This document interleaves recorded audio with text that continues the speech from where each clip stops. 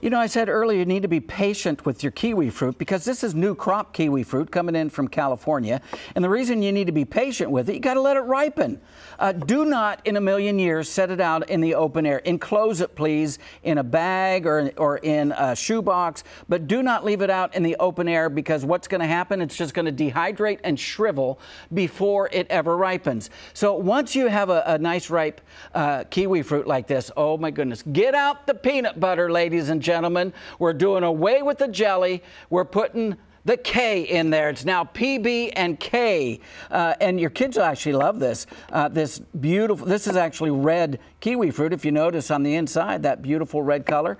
So cut these nice. They're beautiful. They're super sweet. And put this instead of jelly on your sandwich. So it's PB&K, ladies and gentlemen, with the kiwi fruit, one of the healthiest sandwiches you could possibly eat. I'm Michael Marks, your produce man.